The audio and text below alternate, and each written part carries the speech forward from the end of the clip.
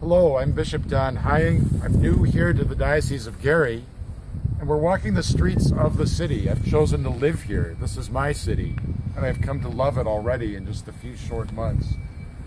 This city is an example of the best of times and the hardest of times.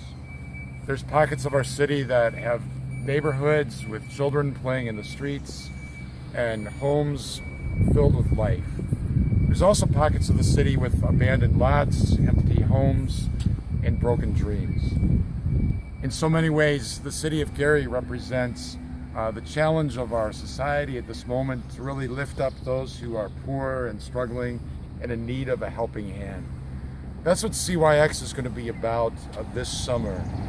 Us coming into the city of Gary as brothers and sisters to lend a helping hand to our neighbors, to our sisters and brothers in Christ, and to give them hope and to show love and mercy to them.